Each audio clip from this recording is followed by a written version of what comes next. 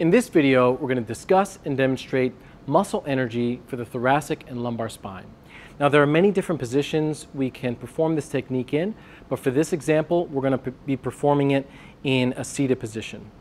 So as I'm working through the technique, I'm going to be putting my hands on a few different places in your back. I'm also going to be asking you to position your arms in a few different positions, and then I'm going to be moving you throughout the technique. Is that okay? Yes. All right. Let me know if at any point it's tender or if you're uncomfortable and you need me to stop, okay? All right. So if you could, just turn around. All right. So I pre-diagnosed my patient, and we're going to begin with an example between T1 and T4. Our diagnosis is T3, extended, rotated left, side bent left. Now, similar to diagnosis for the upper thoracic spine, we're going to be utilizing the head to position our segment into the restricted barrier.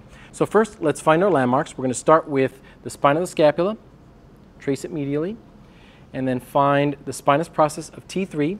Then we're going to come directly lateral until we find the transverse processes. And we're going to confirm our rotation to the left. Perfect. So now we're going to take our left hand and we're going to make contact with those transverse processes. We could either use our index finger and thumb, or we can use our middle finger and thumb. I prefer middle finger and thumb. And then we're going to take our other hand and we're going to place it on the top of their head. Now, I'm going to stand on the right side because since our diagnosis is rotated to the left and side bent to the left, I want to position myself so that I can easily position that segment in side bending and rotation to the right. Again, our diagnosis is extension, rotation to the left, and side bending to the left. So we're going to place our head on top, and then we're going to position that segment into its restricted barriers. So we're going to flex the head, and we're just going to flex it just enough until we feel motion at the segment that we're treating.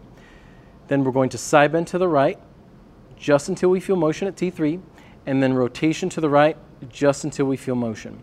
So now that we've engaged all of those restricted barriers, we're going to have our patient move towards their freedoms of motion, and we're going to provide an isometric resistance. It's important that we give clear instructions so that our patient engages their freedoms in a way that can be effective. So what I'd like you to do is I'd like you to take your left ear and bring it to your left shoulder, and also turn your head to the left and try to bring your head up straight. Okay? Go ahead. And we want to make sure that our patient's applying no more than 1 to 2 pounds of force.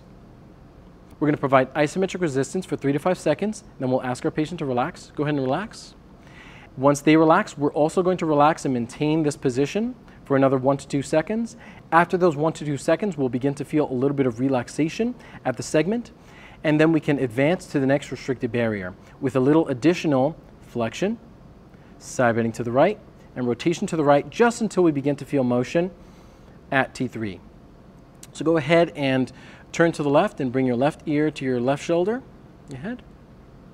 We provide isometric resistance. We want to make sure our hand is in a good position so that we can provide that resistance without putting too much pressure on the head. And then after 3 to 5 seconds, we can have our patient relax. Go ahead and relax.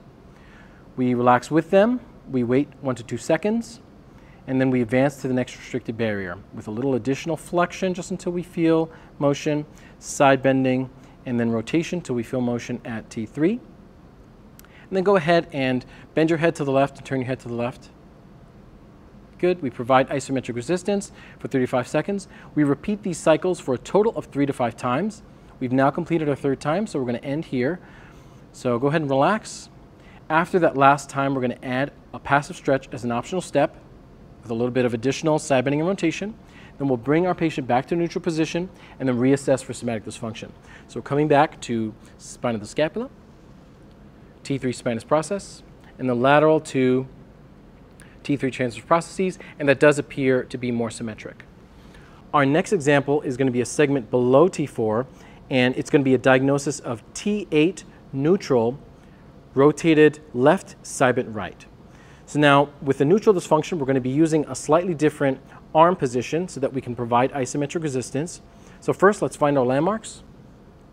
We're going to come to the inferior angle of the scapula, then moving medial, we'll find the spinous process of T7. Directly lateral from the spinous process of T7, we'll find the transverse processes of T8. And again, we'll confirm that we have our rotation to the left. So now we're going to position our fingers on those transverse processes to monitor for motion. Now, with this segment being in a neutral position, we don't want to induce much extension or flexion. We really want to make sure that we're maintaining our patient in a neutral position.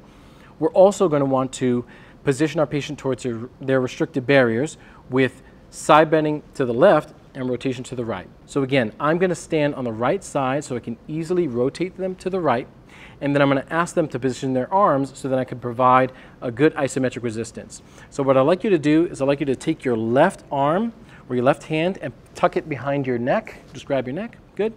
And then I'd like you to take this right arm or right hand and grab your elbow. Perfect.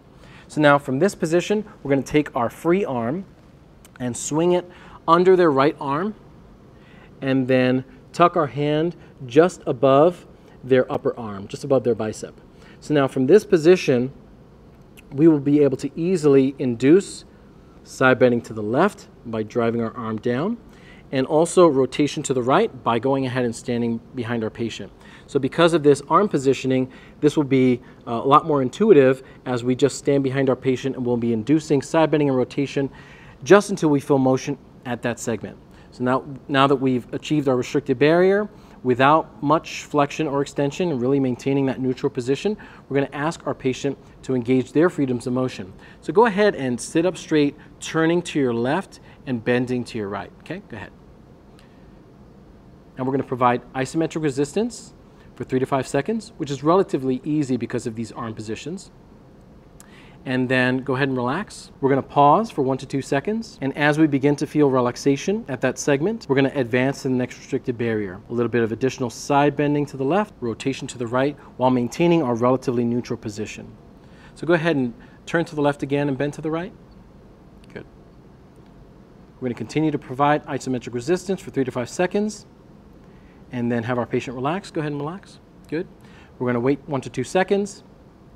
And then advance to the next restricted barrier with a little bit of additional side bending to the left and rotation to the right, just until we feel motion. So go ahead and turn to the left again and bend to the right. We hold this for 3 to 5 seconds, and then we ask our patient to relax. And after a total of 3 to 5 times, we're going to add an optional passive stretch, and then we can return our patient back to a neutral position and then reassess for somatic dysfunction. So again, coming to the inferior angle of the scapula, moving to T7 spinous process, then moving lateral to T8 transverse processes, we can see that that's a bit more symmetric. So now our final example is going to be in the lumbar spine, but we can use this position for any segment that is a non-neutral segment. Our example is going to be L2, flexed, rotated left, and side bent left. So we're going to begin by finding our landmarks. So hands on iliac crest, thumb comes to the midline, finds L4 spinous process. Then we can move up 2 spinous processes to L2 spinous process, and then directly lateral, we'll find the L2 transverse processes. And we can again confirm that we have some rotation to the left. We're going to position our fingers on the transverse processes of that segment.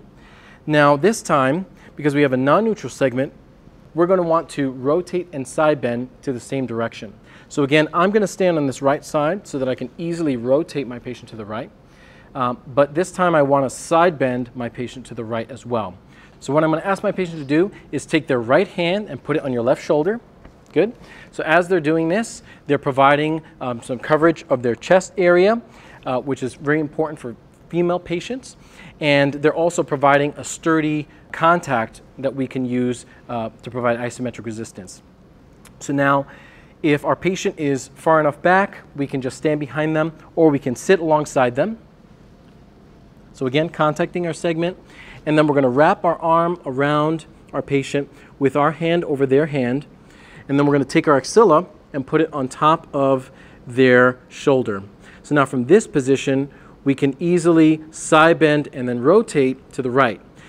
Because we have a flex segment at L2, we also want to make sure that we extend. So we're going to take our contact here and just gently ask our patient to sit up straight. Go ahead and sit up straight. Then using our contact at the transverse processes as a fulcrum, we're going to lightly extend our patient right around that L2. Then from there, we're going to drop our axilla onto their shoulder and then rotate them to the right until we meet the restricted barrier. So now that we're at the restricted barrier, we're going to ask our patient to reverse those directions towards their freedoms of motion. So go ahead and sit up straight, turning to the left and also bending to the left. Go ahead and sit up straight. Sit up straight. So we provide isometric resistance for 3 to 5 seconds, and then go ahead and relax. So when they relax, we relax as well. We pause at the same position for 1 to 2 seconds. And as we feel relaxation at the segment, we're going to advance to the next restrictive barrier. So we can add a little bit of additional extension, a little bit of side bending to the right, and rotation to the right until we meet the restrictive barrier. So go ahead and sit up straight, turn to the left, bend to the left. Go ahead. We provide isometric resistance, which is relatively easy because of our arm positions.